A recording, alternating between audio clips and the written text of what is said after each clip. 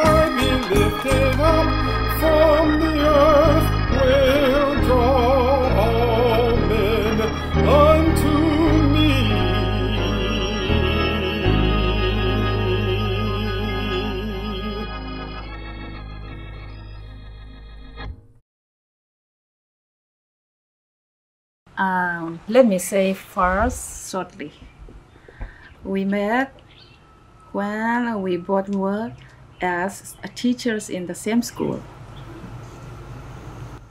Yes, we first knew each other during high school, but since we lived in different villages in different states, we hardly got to meet each other. But after she finished her college, she came to my village to take care of her uncle and later ended up to work as a teacher while I also was teaching. And soon we started dating and decided to get married towards the end of the year in 1992. We love eating together and going out together and just talking as a family. And ever since our two children moved out to study in different states, we enjoy traveling together as a family. And we also like taking road trips across different states.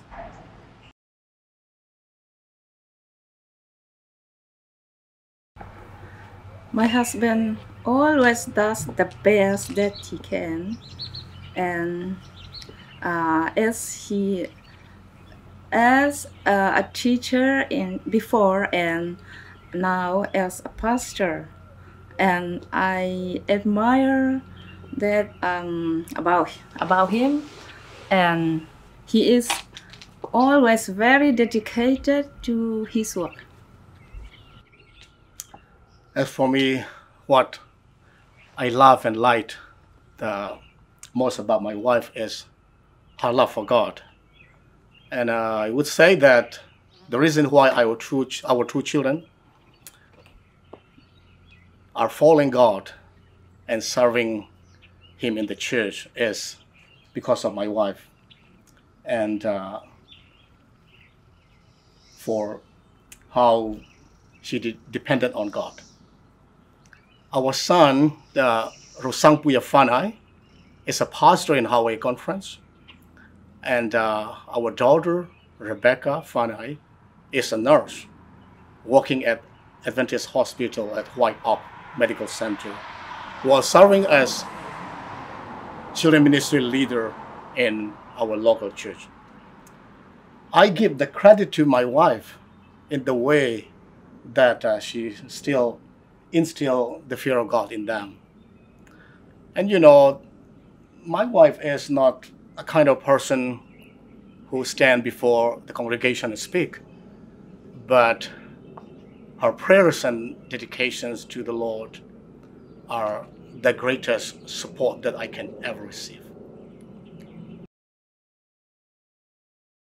We met many years ago at a church that we were both worshiping in Kenya, where his dad was pastoring, and we were in the same youth group. And the rest is history, they say. Yeah, I remember, trying to convince Barbara to join the youth group, the youth choir, especially.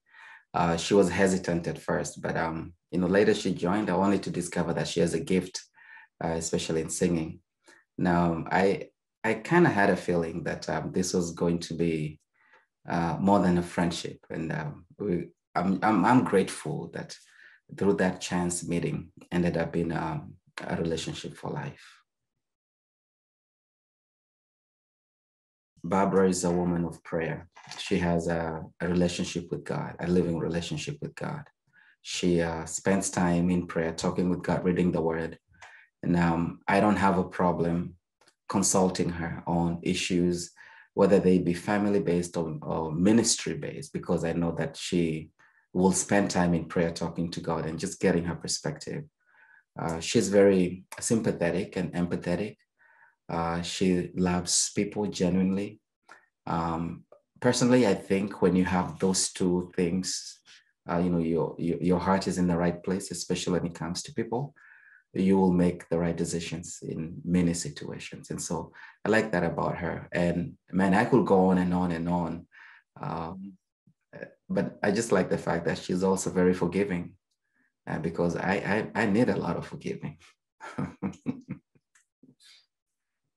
Um, Thank you. Thank you for being very kind and for those kind words that you have said. I'll pick a few of the many, many things that I like about you. First of all is your love for Christ and your passion for God.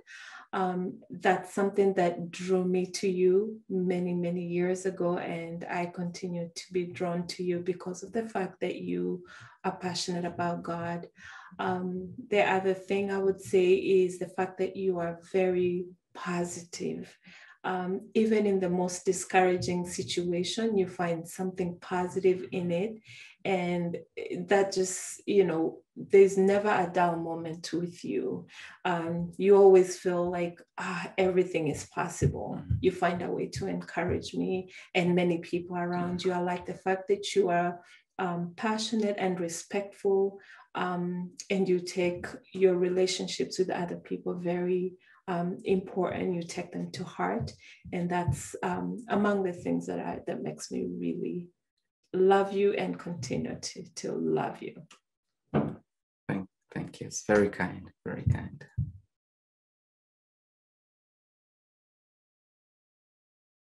We love traveling, new places, new people, new experiences.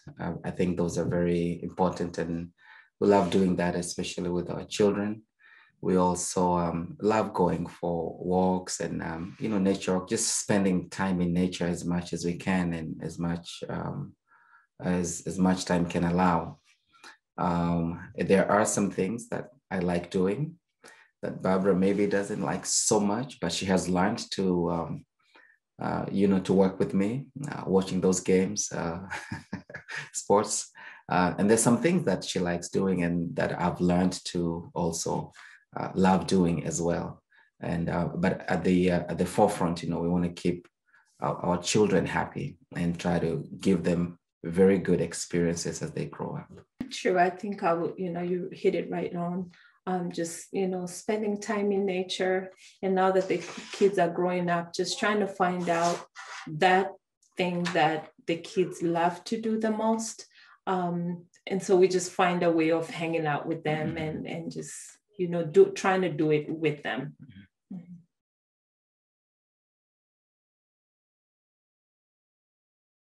We are grateful for this opportunity, for this ordination experience. We see it as yet another milestone, not just in ministry, but also as a family. But we see this as a higher calling that we do not take for granted in way, shape, or form. And we're just grateful for many friends who have been supportive throughout the years, and just grateful to God for them. Personally, I'm also grateful for my wife, Barbara, who's been very supportive throughout the years for us even to get to this place. I think we're just humbled truly for the opportunity to serve where we are right now, and just to be able to have an opportunity to be exposed to other opportunities to serve elsewhere. We thank God. It's just an opportunity to serve, and we cannot be more honored than we are right now. We're grateful. Good evening and happy Sabbath. I invite you to pray with me as we welcome God's presence into this sacred service. Heavenly Father, we come into your presence this evening on this holy Sabbath day with praise and thanksgivings for the blessings that you have bestowed upon us throughout this entire encampment. And now we simply beseech for your august presence to rest upon this place. I'm asking, Lord, that your Holy Spirit will abide and dwell in the hearts of our ordinands, as well as their spouses and their entire families. And then, as you did with the children of Israel of old, were you led and guided by a pillar of cloud by day and a pillar of fire by night, and welcomed and issued your presence and the holy Shekinah glory. Manifest yourself this evening. May you be seen, heard, felt, believed, so that when we leave this place, we will be equipped and armored with the power and the might of all heaven. Bless us now, and please attend to the future labors and success of these your men servants, is my prayer in Jesus' name. Amen. Today's Bible reading is taken from Jeremiah chapter 1, verses 1 through 5. La lectura bíblica de hoy es tomado de Jeremías, el capítulo 1 y los versículos del 1 al 5. La palabra de Dios lee de la siguiente manera. Las palabras de Jeremías, hijo de Hilcías, de los sacerdotes que habitaban en Anatot, de la tierra de Benjamín. Las palabras de Jehová que vino a él en los días de Josías, hijo de Amón, rey de Judá, en el año 13º de su reinado. Versículo 3. Fue asimismo en días de Joacín, hijo de Josías, rey de Judá, hasta el fin del año 11º de Sedequías, hijo de Josías, rey de Judá, hasta la cautividad de Jerusalén en el mes 5. Versículo 4. Vino pues palabra de Jehová a mí diciendo, antes que te formaste en el vientre te conocí, y antes que salieses de la matriz te santifiqué, y te di por profeta a las naciones. Que Dios añada sus bendiciones a su palabra. Muchas gracias. I will read Revelation chapter 14, verse 6 and 7 in Korean. 또 보니 다른 천사가 공중에 날아가는데 땅에 거하는 자들 곧 여러 나라와 족속과 방언과 백성에게 전할 영원한 복음을 가졌더라. 그가 큰 음성으로 가로되 하나님을 두려워하며 그에게 영광을 돌리라. 이는 그의 심판하실 시간이 이르렀음이니 하늘과 땅과 바다와 물들의 근원을 만드신 이를 경배하라 하더라. We're going to read the word of God in French. Nous lisons la parole de Dieu en français. 2 Timothée chapitre 4, les versets 1 à 5. Je t'en conjure devant Dieu et devant Jésus-Christ qui doit juger les vivants et les morts, et au nom de son apparition et de son royaume. Prêche la parole, insiste en toute occasion, favorable ou non, reprend, censure, exhorte, avec toute douceur et en instruisant. Car il viendra un temps où les hommes ne supporteront pas la saine doctrine, mais ayant la démangeaison d'entendre des choses agréables, ils se donneront une foule de docteurs selon leurs propres désirs, détourneront l'oreille de la vérité et se tourneront vers les fables. Mais toi, sois sobre en toutes choses, supporte les souffrances, fais l'œuvre d'un évangéliste, remplis bien ton ministère. Amen. I'll be reading the scripture in one of the Ghanaian languages, Chi. Lucas 3:9, Enchichemu edungochi eni edunkrum. Awurade honhom ɛwɔ me so, na enti wasra me sɛ memmɛka asɛmpa menkyerɛ ahiafoɔ. Wasoma me sɛ memmɛka ɔgyeɛ menkyerɛ enumum ɛne adehunu menkyerɛ anifrafoɔ. Na memmɛgya wɔn a wapɛkyɛ wɔn no ɛkwan. Na memmɛka Awurade ani sɔ afiri nhyia. Amen. Our scripture is taken from Romans chapter 10, starting with verse 13. And here is what the word of the Lord says. For whosoever shall call upon the name of the Lord shall be saved.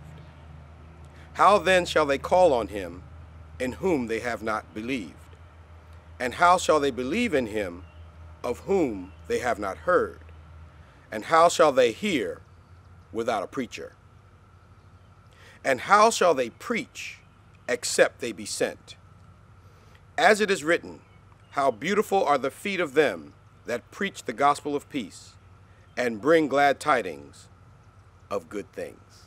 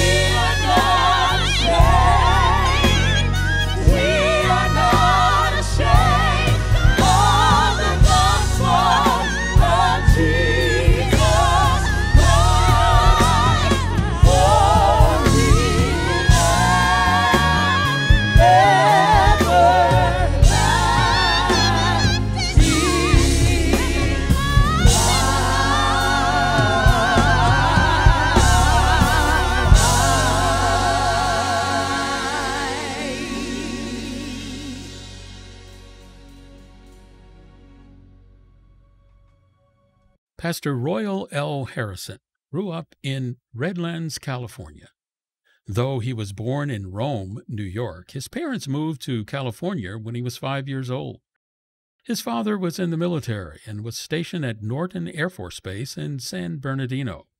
His parents joined the Seventh-day Adventist Church when he was 7 years old, and they were faithful members of the K Street SDA Church for many years before transferring their membership to the Mentone SDA Church, where their membership remained until their deaths.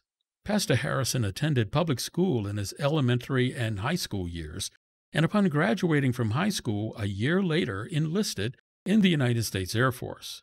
Pastor Harrison served in the Air Force for 4 years, and while enlisted, he married the former Dominique Paula Crushenberry.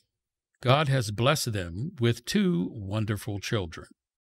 2 years after being honorably discharged from the United States Air Force, Pastor Harrison enrolled at Oakwood University to study theology. After enduring many life-changing experiences, the Holy Spirit began working on his heart until he surrendered and enrolled into Oakwood University in 1989, and then went on to Andrews University for his seminary study and began his public and professional ministry in the Southeastern California Conference in Riverside, California, at the Kansas Avenue Seventh-day Adventist Church. God has blessed Pastor Harrison, allowing him to preach in many places, including the beautiful country of the Philippines, Thailand, and Kenya, Africa. Pastor Harrison has had the privilege of speaking for conferences, special events, and graduations, and is always humbled and honored by these invitations. Pastor Harris tries to live his life in such a way that his living will be a reflection of the grace and mercy of God and his gratefulness for God's unconditional love and saving power.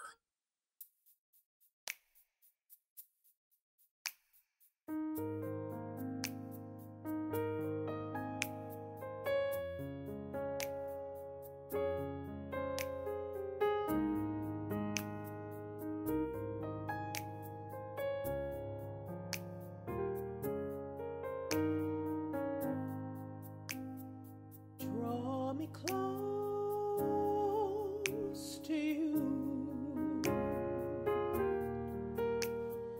Never let me go.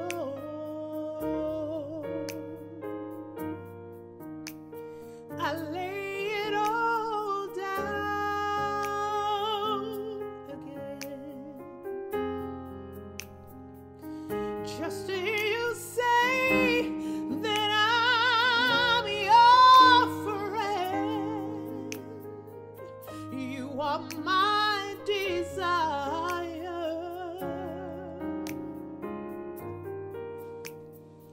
and no one else will do.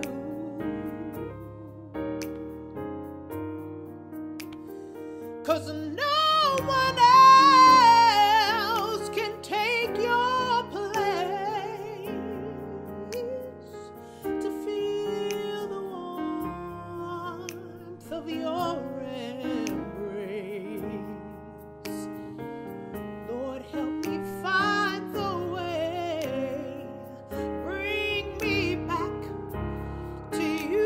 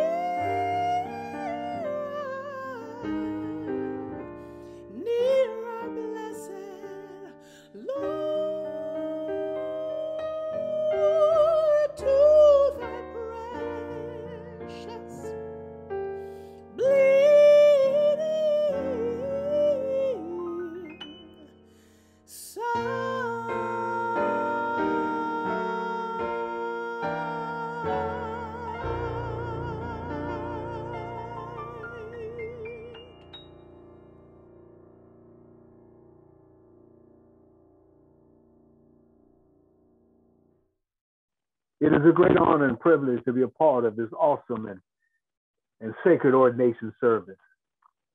I want to thank the ordination committee and my dear friend, Dr. Gene Donaldson, a man whom I love and appreciate and admire, but someone I've been trying to steal from y'all for over 5 years, and he just will not leave. I want to thank him for his gracious and kind invitation to speak a word on behalf of your ordination service, as you officially recognize and affirm these two ordinees and welcome them into the fellowship and awesome responsibilities of the office of the ordained ministry.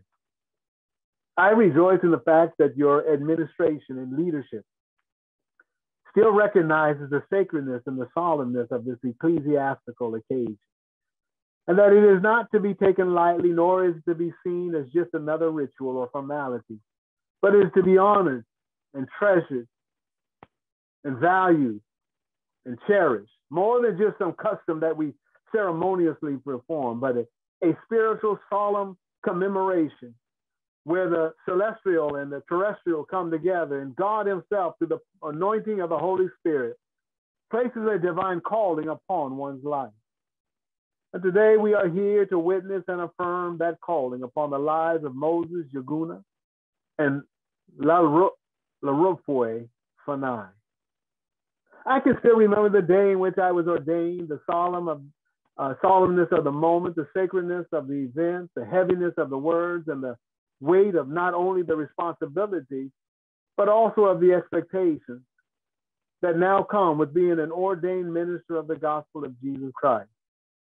You see, up until then, I was just an intern, but now I'm an ordained pastor.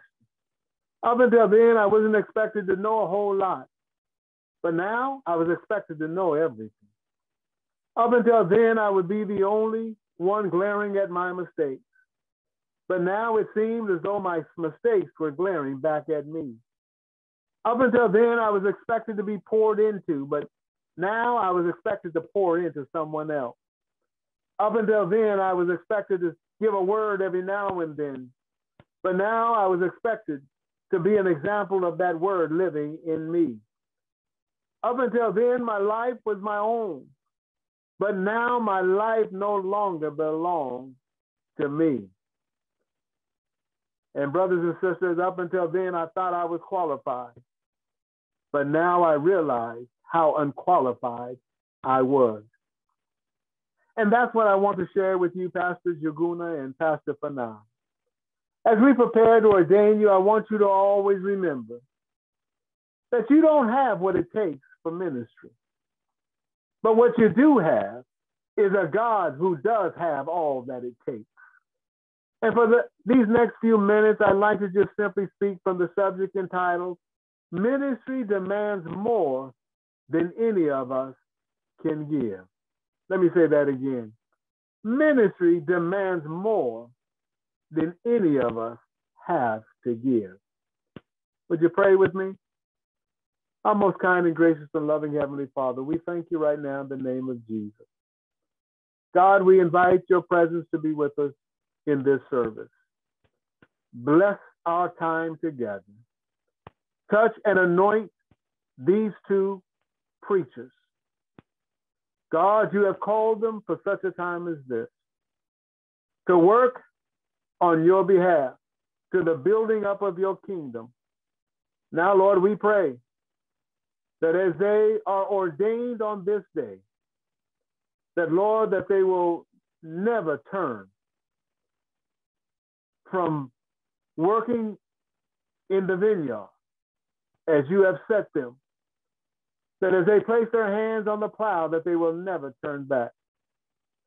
And that God, as they continue to build and minister to your people, we pray that you will bless them with great success. We thank you, God, for this moment and this opportunity.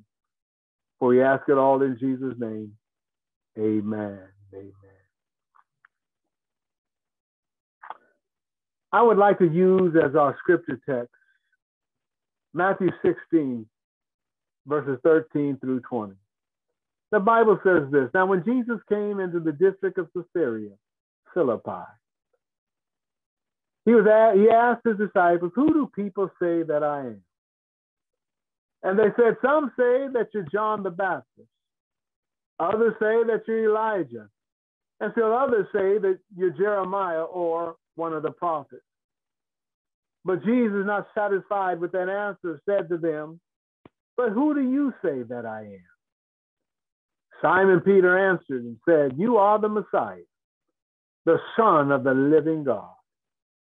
And Jesus answered and said, "Blessed are you, Simon, son of Jonah, for flesh and blood has not revealed this to you, but my Father which is in heaven. And I tell you, you are Peter, and upon this rock I will build my church, and the gates of hell will not prevail against it." Jesus says, "I will give you the keys of the kingdom of heaven. Whatever you bind on earth will be bound in heaven, and whatever you loose on earth will be loosed in heaven." To both of our pastors, our preachers, you have demonstrated great gifts intellectually, pastorally, even theologically. Pastors, I'm sure you have left your mark on your churches in which you now serve or have served. You have learned to do pastoral care by text message, email, Zoom, Facebook, and Twitter. You have obviously learned how to pretend not to be bored and to look engaged and attentive at all of your pastors and conference official meetings. You have learned how to create liturgies and write sermons, prepare messages, chair board meetings and business meetings. You've extended grace, and perhaps you've even had to learn how to forgive. Top of all of that, adding to all of your schooling, all of your training, all of your gifts, if I were to ask either one of you, are you prepared for the gospel ministry? The only answer that would satisfy that question is absolutely not. You see, what I've come to learn in my 20-something years of ministry is that with all of the gifts, with all of my schooling, with all of my experience, and with all of my training, I still don't have what it takes to do ministry. Because I've learned in this thing called ministry that it isn't about what I have, it's all about who has me. It isn't about what I can do, it's all about what can God do through me. It isn't about what I bring to the table, it's all about allowing God to set my table. Now I'm so glad that even though I may not have what it takes, that I serve a God who does have what it takes. And I'm just stopped by to remind you that God never calls great men and women into ministry. He simply calls and equips ordinary men and women that they may do great things for him in ministry. Our text talks about Peter. Jesus chose Peter, Peter of all people. I would imagine that Peter would have a difficult time getting ordained in most of our conferences today. I mean, he was a loudmouth, talking when he should have been listening, flying off the handle, saying stuff inappropriately. I mean, come on, Peter? I mean, seriously, the guy who talked all that stuff when he thought he had an army behind him. He was ready to fight then, but when he was all by himself, he denied Christ 3 times. Jesus, Peter, the son that saw you walking on water and said, "If that's you, Jesus, let me come out to you." I mean, come on now. He knew that it was Jesus. I mean, if he thought it was anyone else but Jesus, he never would have gotten out of the boat. He knew it was you, Jesus, but he just wanted to flex in front of his boys. And then the real Peter came out again when he started drowning. So really, Jesus, you're going to establish your church on him? I mean, if this would have come to a vote in one of our conference ordination committees, Peter would have had a hard time getting ordained. I mean, who in their right mind would have given Peter a church? Much less have made him the rock in which the church would be established. Jesus can't choose one of the other. Couldn't you choose one of the other disciples? Anyone but Peter. Well, maybe anyone besides Peter and Judas, because Judas had some issues too. But Jesus chose Peter. And when I look at this thing at first, it just didn't make sense to me. Why would Jesus choose Peter, this loud mouth, speaking out of turn, arrogant, profanity using, finger pointing fisherman? But then God said, look again. And when I looked at it again, I saw what this thing was all about. Listen to me. It wasn't that Jesus had the perfect God that it took to lead the church. It's that Peter had the perfect God that it took to lead the church. Did you get it or did you miss it? This thing wasn't about Peter. It was about Jesus. There are no perfect pastors. There are no perfect assignments. There are no perfect churches. There are certainly no perfect members. But we serve a perfect God, a God that calls us and equips us and prepares us that we might be used by him. And brother pastors, I just stopped by to remind you that the people you serve, whether it's in the church or in the community, whether it's in the home or a street corner, whether it's at the doctors or to the homeless, people need the Lord. They don't need what you have as much as they need the God who has you. And while I'm in this neighborhood, let me share this with your preachers.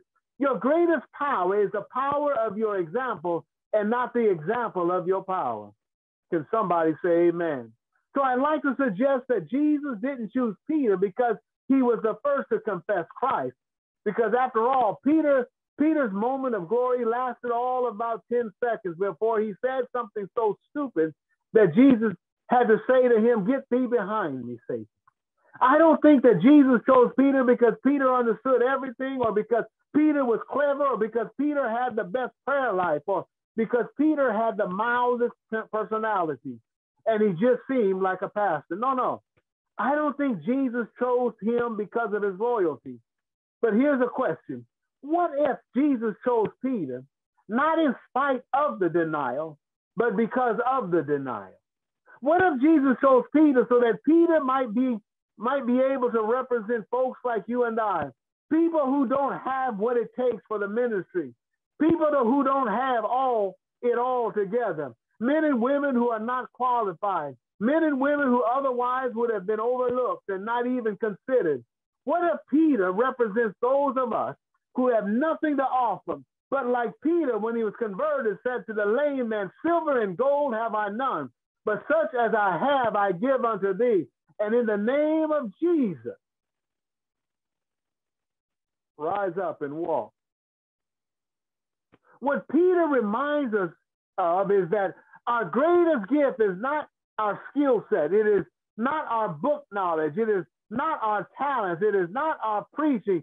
It is Jesus. Give me Jesus.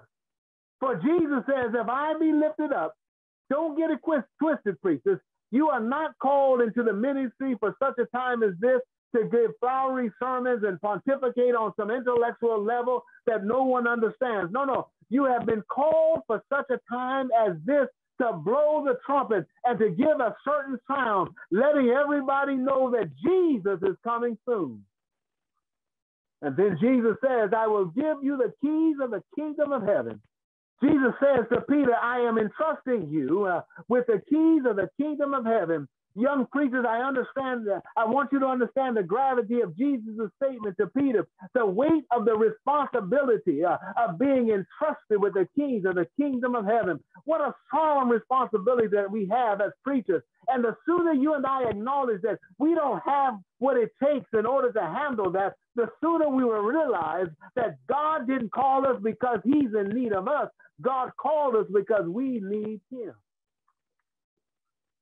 Listen, I'm not too ashamed to tell you that the ministry not only saved me, but the ministry is saving me even right now. I had a professor in the religion and theology department at Oakwood University that always said, if you can do anything besides ministry, you ought to go and do that. Then he would say, if you tried everything and ministry keeps calling you back, then you ought to do that. But my problem wasn't either one of those situations. Hear me now. My problem wasn't that I felt that I couldn't do anything else. And my problem wasn't that I had tried other things and kept coming back to the ministry. My problem was that I knew that if I ever left the ministry, that I would lose my soul. God has used the ministry to anchor my soul in him. That's how much he wants to save me. Listen, there are some things I don't do simply because I'm in the ministry. I wish you'd hear me. Now, I know that some of y'all may be looking at me funny, but if the truth be told, some of y'all don't do some things now that you used to do before because not only because you don't want to, or only because you're too old to do them anymore. Some of y'all don't go to some of the places that you used to go to because it just wouldn't look right for a 70-year-old man to be in that place. It isn't because you don't want to go, or you don't want to do it, but because you have gotten too old to do it. Listen, I've learned to thank God for victories in however and in whatever it comes. Somebody ought to shout amen. Jesus says, whatever you bind on earth will be bound in heaven. And whatever you loose on earth will be loosed in heaven. Preachers, listen, here's my last thing here. Bind your people in prayer before the Lord. We are called to be both prophets and priests. We are called to stand before God to mediate on behalf of the people. And sometimes we are called to stand before the people to mediate on behalf of God.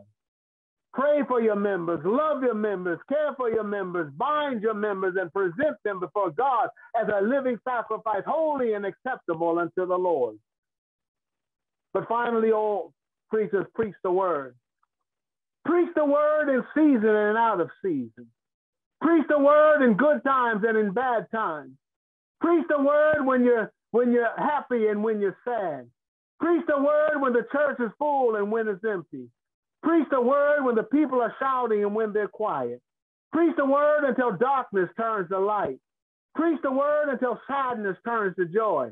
Preach the word until despair gives way to hope. Preach the word until doubt gives into faith. Preach the word until lies submit to the truth. Preach the word until the weak become strong. Preach the word until he that will come shall come. Preach the word until the last song has been sung. Preach the word until the last scripture has been read. Preach the word until all the saints come marching home. Preach the word until the trumpet sounds. And when you have done all that you can do, preach the word. Let me be one of the first to congratulate both of you as you rise to the next level in ministry. And my prayer for you is that you will have a productive and inspiring and kingdom-building ministry, as God would have it to be. And as I take my seat, I encourage you both to enjoy your ministry. Find your space to get away from the grind of ministry, and always find ways to refresh yourself in ministry. And remember, you weren't called because you have what it takes, but because you are connected to the God who has what it takes. May God bless and keep you. May the Lord make his face to always shine upon you. May the Lord lift up his countenance upon you and give you peace. Our Father and our God, we pray for your anointing even right now. I pray, oh God, that you will anoint these men from the tops of their heads to the soles of their feet. Bless them, oh God, as you can only do.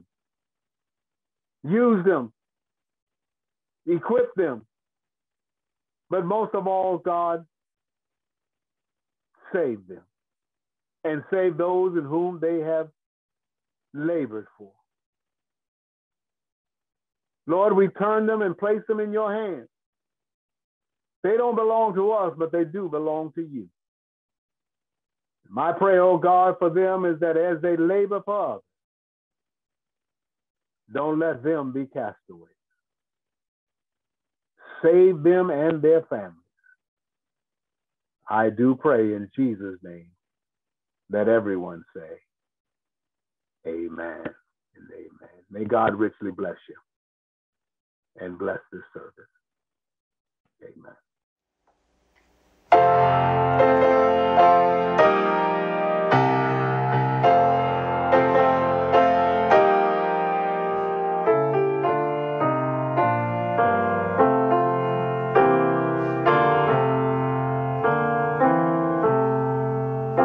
Years of time have come and gone since I've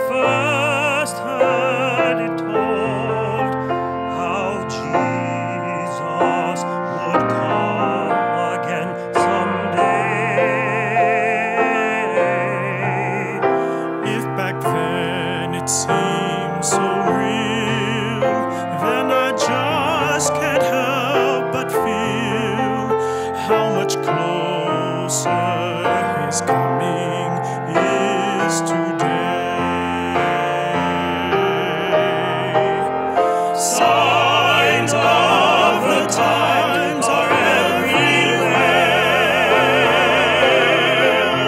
There's a brand new feeling in the air. Keep your eyes upon the eastern sky. Lift up your head, redemption draweth nigh.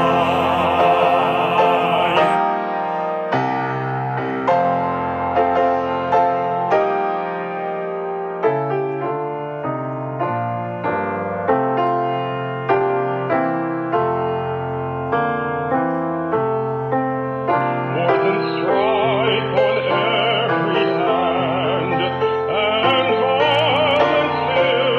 violence fills the land. Still some people doubt you'll come again. But the word of God is true. He'll redeem his chosen few. Don't lose hope, soon Christ Jesus will descend. Signs of the times are everywhere. There's a brand new feeling in the air. Keep your eyes upon the eastern sky. Lift up your head, redemption draweth nigh. Signs of the times are everywhere. There's a brand new feeling in the air. Keep your eyes upon the eastern sky. Lift up your head. Lift up your head. Lift up your head. Redemption draweth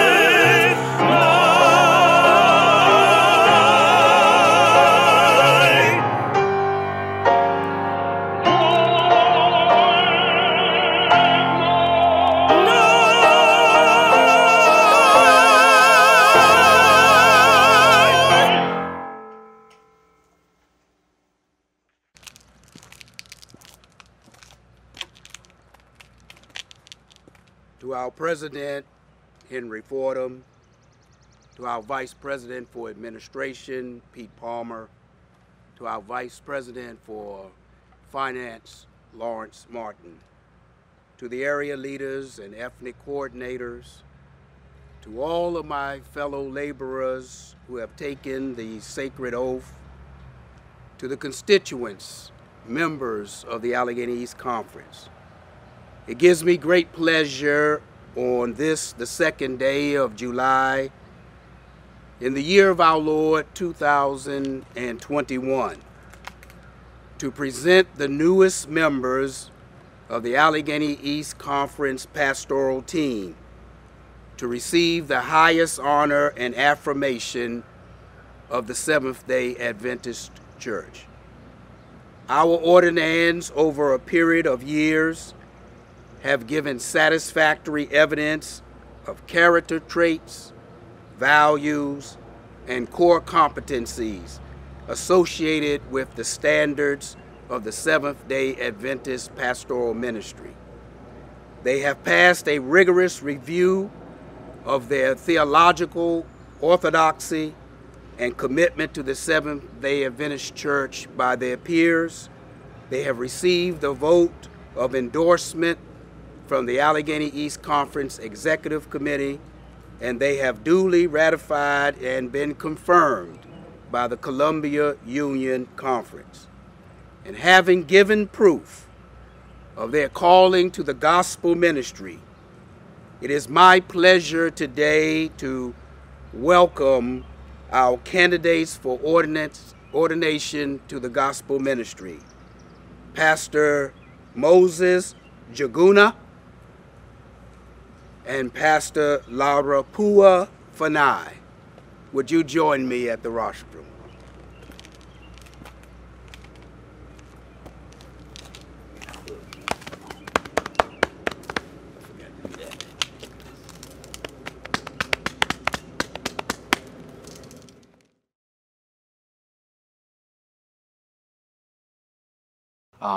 Well, I have many hobbies and interests, but I usually gravitate towards those stress relievers for me.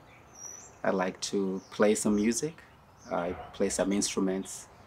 I also like running a lot. That's usually one of my best activities.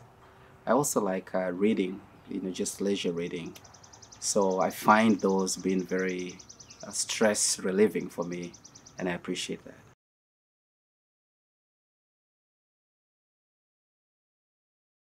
So I grew up in a pastoral family. My dad is a pastor. I have 2 younger brothers. And what I remember from a young age is moving from one church to another, moving from one place to another, and also moving from school to school and having to make new friends every year. And I knew for me, if I had to make a choice, pastoral ministry was not for me. So in high school, I remember having that distinct sense that probably ministry will be something that I may have to do at some point. I was asked to serve as one of the leaders in the school, and it was during that time when I got affirmation from my colleagues, from my teachers. And then as I have lived out my life, for me, there wasn't one distinct time when I heard the call. It has been more of a process, which has actually been confirmed by many.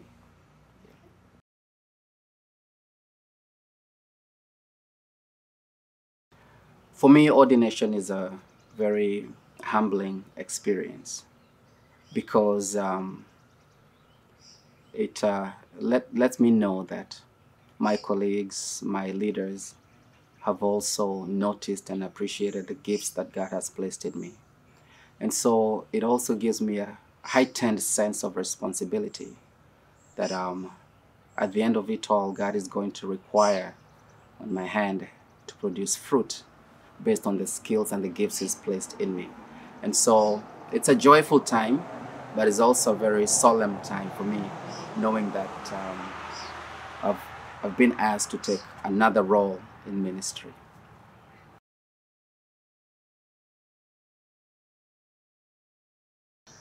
It is my prayer that God will make me to be a soul winner, to bring many people to Christ. I feel myself gravitating towards helping those who are hurting. I find myself being very fulfilled when someone gets a breakthrough in their life. I believe in the power of prayer, and I've seen prayer do miracles in the lives of many people. In my local church, some of my goals include ministry training and leadership training.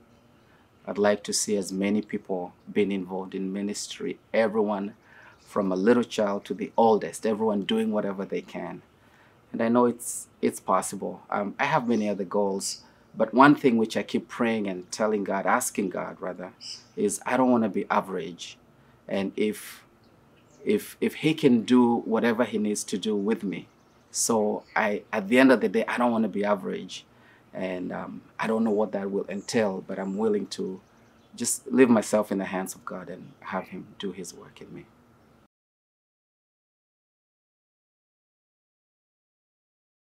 First of all, I'm grateful to God for life, for this call to ministry, sustaining up to this point. I'm also grateful to my family, my wife, our children, been very supportive. I'm grateful to our conference leadership, our president, Elder Fordham, Vice President Palmer, Vice President for Finance, Elder Martin. Our ministerial director, Dr. Downson, has been very, very helpful in guiding and mentoring. I also want to thank my colleagues in the African Ministerium who have also been very affirming, and they've helped me a lot. I have many friends who have helped me along the way. Many of them are colleagues in ministry. I'm truly grateful to them. I'm grateful to my family, my immediate family, my parents, my dad, who is a pastor, and my two brothers and their families, who have been my bedrock of support. I will be remiss if I didn't mention my church family, Maranatha. Oh, I love my church. We have wonderful time. I have a great team of leaders, my elders, and the entire church family. Just a wonderful, wonderful team. And so I'm grateful to each one of them.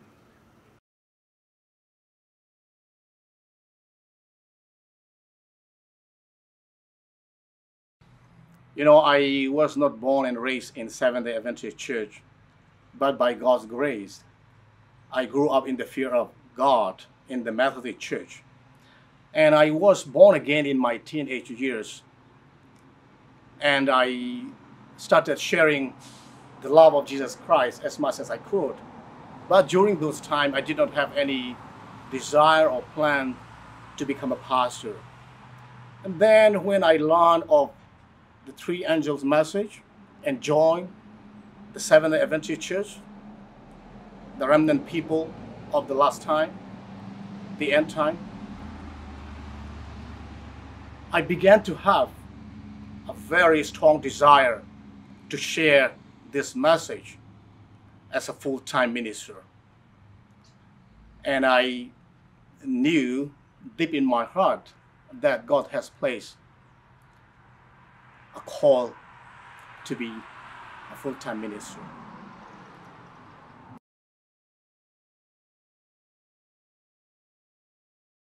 For me, I see ordination as the highest honor and recognition in our church for the service of God.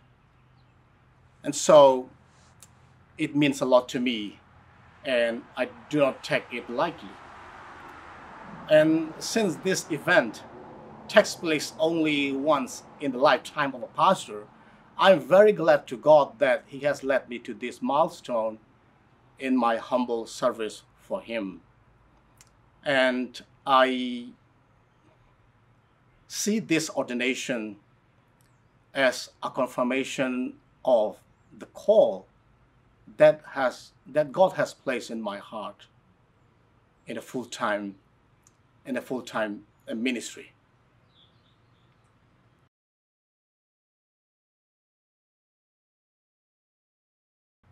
My number one goal in my ministry as a spiritual leader is to lead and guide my church members to Jesus Christ so that they may have eternal life.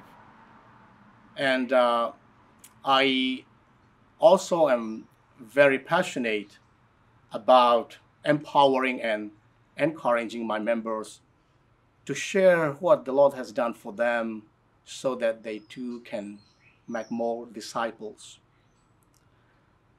As for my personal spiritual walk with God, my goal is to walk with Jesus closer each day. I also want to sharpen my talents and skills that God has blessed in me, so that I can be the best instrument that I can be for Him.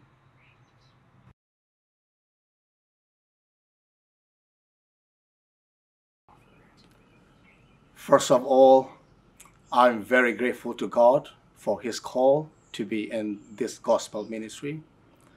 And I would like to mention my heartfelt thanks to the administrators of Alleghany's Conference, Elder Henry Fordham, Elder Pete Palmer, and Elder Lawrence Martin. And also to Dr. Donaldson, my mentor and my director, for their guidance. And I also like to say thank you so much to all the Alleghenies Conference leaders. And last but not the least, I would like to say thank you so much to my local church leaders and my members and my families and friends from around the world for their prayers and their support. Thank you so much. Pastor Jagona and Pastor Fanai, your ordination is a public recognition of your divine appointment. For indeed you have been called to the ministry for such a time as this. You are authorized henceforth to perform the sacred duties of pastors by your own submission to the land on of hands. And in recognition of your call, I now charge you with your sacred duties for them to the fullest extent, so that upon the completion of your task, you will hear the cheering words, "Well done, thy good and faithful servant. Enter thou into the joy of thy Lord." I charge thee before God and the Lord Jesus Christ, preach and teach the word. Be instant in season and out of season. Reprove, rebuke, exhort with all long suffering and doctrine. For the time will come when they will not endure sound doctrines, but after their own lust shall they heap to themselves teachers, having itching ears. And they shall turn away their ears from the truth, and shall be turned unto fables. But watch thou in all things, endure afflictions, do the work of an evangelist, make full proof of thy ministry. You are in God's place at God's perfect time. He has placed his hand upon you to bless you and make you a blessing to others.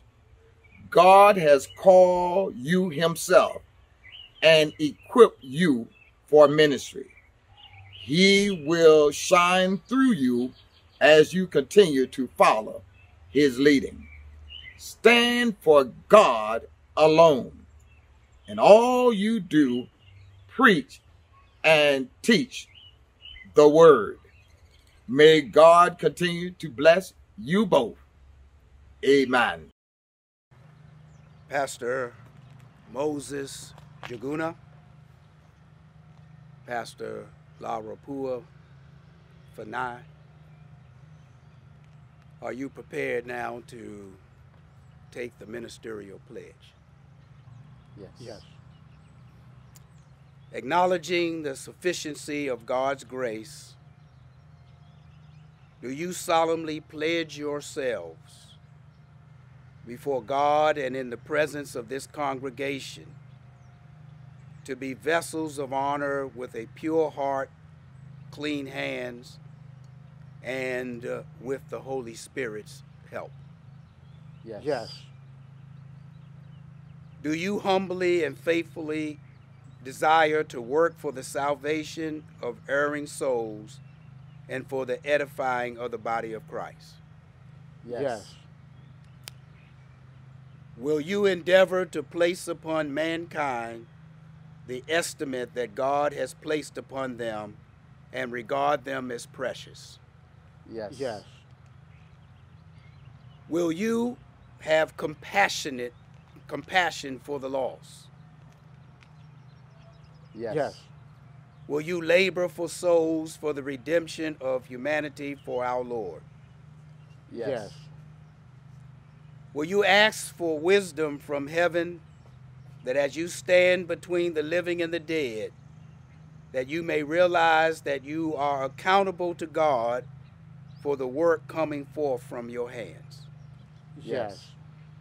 Will you feed the congregation of God's with God's holy word? Yes. Will you do the work of an evangelist? Yes. Will you be a friend and a counselor in the time of need? Yes. Will you plan the work of the church so that your congregation may grow in grace, bear fruit in fellowship? Will you be a teacher and a witness for the Lord and Savior Jesus Christ? Yes. Will you share with the flock entrusted to you the wisdom and love of God, the knowledge of forgiveness of sin, and the saving grace of Jesus Christ our Lord? Yes. And finally, will you endeavor to make God big by precept and practice? Yes. Thank you very much. God in heaven, we're thankful today for the laying on of hands of Pastor Fanai and Pastor Moses. We thank you, God, for the call to ministry and this great gospel commission that you have laid on them, that they might do the great work of telling a dying world about a living Christ. We're thankful, Lord, for the privilege and the anointing of the Holy Spirit that has been laid upon them, the mantle of responsibility to preach the gospel with great power. We pray, God, that as they assume the responsibilities and the duties of heralds of the gospel, that you will continually endow them with power from the Holy Spirit, that you will continue to lay hands upon them as they lay hands upon others, God, as they do a great work with sharing the good news. God, may their labor not be in vain. May the anointing of God continue to pour forth through them. And may angels that excel in strength and power accompany them, God, and keep them from hurt, harm, danger, incident, and accident. As they wage war on behalf of the Godhead, and as they invoke, God, the Spirit of the Holy One to be with them, I pray, God, that those who hear and are participants in their ministry will be inspired, encouraged, and uplifted. God, we give you praise, honor, and glory for the privilege to welcome these men of God into the gospel ministry. Have your way. Continue to bless them and use them for your glory. And when that great getting up morning comes, may they, as well as us, hear from your lips, O God, well done, thou good and faithful servants. Enter thou into the joy of the Lord. In the wonderful name of Christ, our Lord and Savior, we pray. Amen. Good evening. God has truly blessed us during this ordination service, and we've come to the part of the ordination service where we have some gifts for you and we have some mementos of this occasion. There are two things that I'd like to share with you this evening in terms of mementos. Well, one is a memento and the other is actually a license. The first is your certificate of ordination.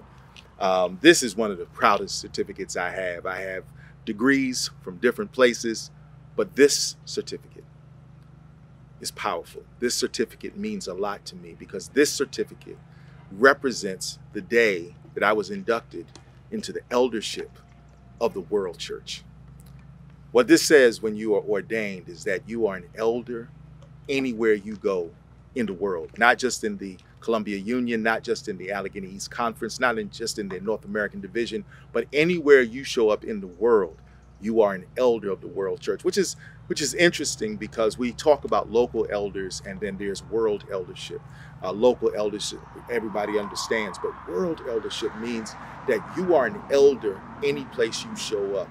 In the middle of the night, you are an elder of the World Church. And the two of you represent the finest of what we are talking about in terms of eldership for the World Church. Welcome to being an elder of the World Church. And so this certificate that we're going to hand you is a representation of that. It says, you are now, God bless you, ordained. So I'm going to ask that Elder Donaldson will hand these to you, and then we're going to have one more presentation. So Elder Donaldson, if you would hand those to our two ordained elders of the World Church.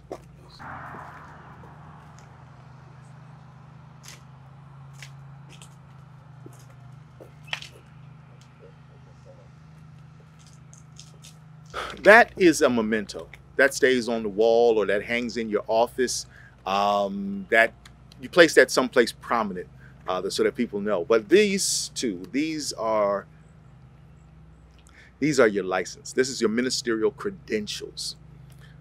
I keep these in my wallet. Now, I have a number of things in my wallet. I have my driver's license in my wallet. I have an ATM card in my wallet. But the card that means the most to me is this card. And the reason why is because every time I pull this out, if I go to a hospital and I want to signify that I am a pastor, and that I am duly noted by the Adventist Church to be a pastor, this is what I pull out. These credentials are issued every 5 years when we have a constituency session. Right after the session, we issue a new credentials. Keep your credentials near. But these are not just working papers. These are to be protected. Not protected so much in terms of the actual card. We can always print you a new one. When I say protected, every time you pull this out, you are representing, the Adventist Church. You're representing every other minister. We are one body as ministers of the gospel. And so you must protect this. Protect it with your honor, protect it with your integrity, protect it in the way that you perform ministry. This is my pleasure to share with you your credentials, your ministerial credentials that say you're an ordained minister of the gospel.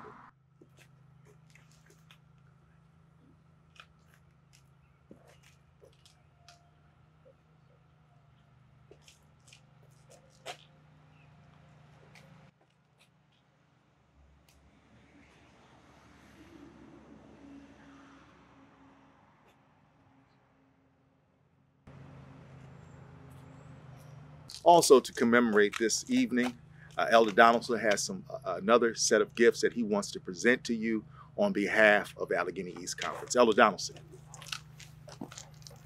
Thank you, Mr. Vice President. It gives me great pleasure to present to you as new members of the family of pastors in the Allegheny East Conference and the World Church a new sword that commemorates this event. It is the Andrews Study Bible, and we hope that this will help you as you feed the flock of God.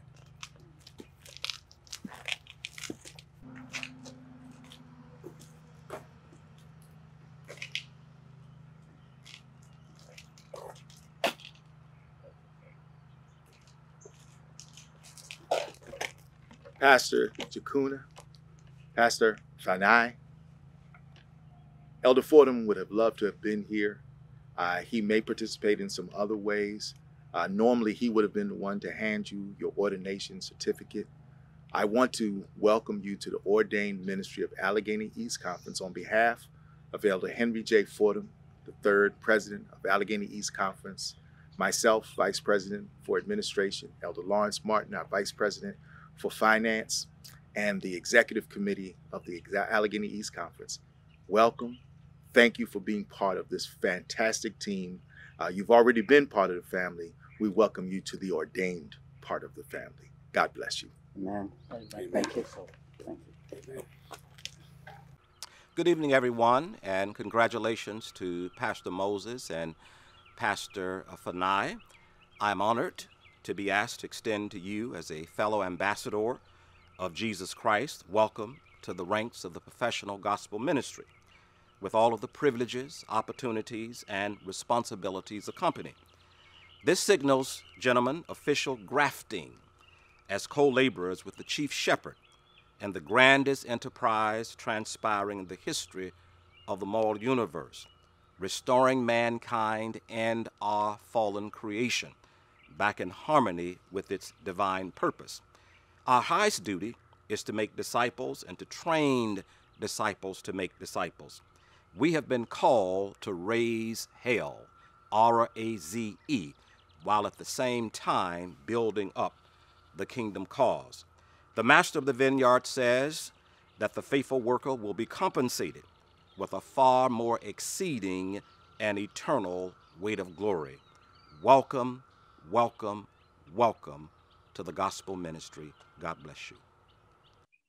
Pastor Moses Njuguna, what has taken place tonight is the recognition and affirmation of your ministry in the Seventh-day Adventist Church. Ordination comes with responsibilities, but I want to assure you that he who has led you will not leave you nor forsake you. He will continue to equip you for ministry. I want to take this opportunity to congratulate you on your ordination. I also want to welcome you on behalf of your conference and the World Church. Be loyal to its leadership. I welcome you on behalf of your fellow ministers. Let them minister to you. I welcome you on behalf of the congregations you will serve. Shepherd them, for there is no work so pleasant, so rewarding as the work of saving souls. Welcome to ordained ministry.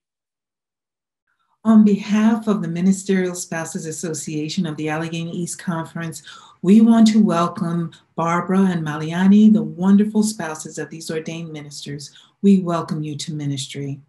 And with this, we offer a simple prayer that in the name of Jesus Christ, that his spirit, the spirit of love, wisdom, and understanding, that it will always rest upon you. And we ask that our Father will send you a word every day, whether it be through your husband, your family, your friends, or those that you minister to, that through them, he will send a word to encourage and remind you of your value as a powerful woman of God. And in case you haven't heard it yet, and for the times that you will need to hear it, we thank you for your smile and kindness. We thank you for handling demands and requests with grace. We thank you for being loving. We thank you for all of the energy and sacrifices that you will make for the sake of ministry. We thank you for your personal and financial sacrifice for the kingdom of God. And we thank you for sharing your husband with the church and for supporting him as he serves the body of Christ.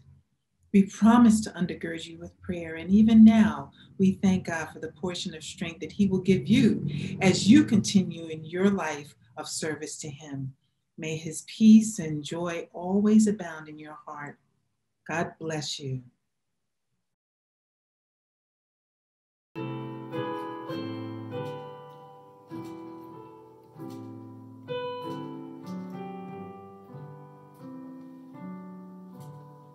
So send I you to labor unrewarded, to serve unpaid, unloved, unsought, unknown, to bear rebuke, to suffer scorn and scoffing. So send I you to toil for me alone. So send I you to bind the bruised and broken, of wandering souls, to work, to weep, to wake, to bear the burdens of a world aweary. So send I you to suffer for my sake.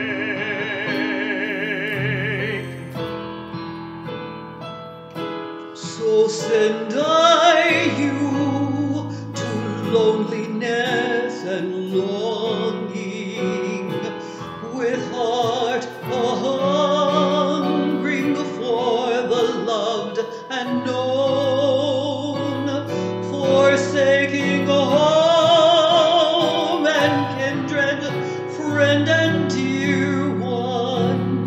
So send I you to know my love alone.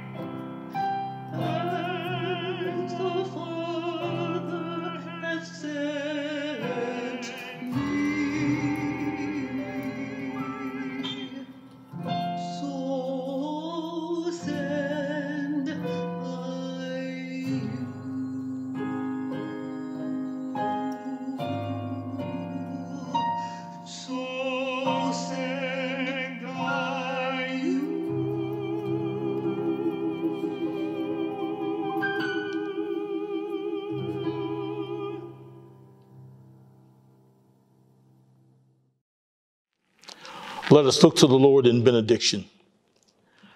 Our Father in heaven, we thank you for the privilege of being a part of this occasion that has called us together to see the sacred passing of the torch from one generation to another. And we pray that you will be with those who have accepted this ordination this evening. Now dismiss us from your presence, but not from your care and not from your loving attention, until we come to meet you again in your kingdom. In the name of Jesus, our Christ, we pray. Amen.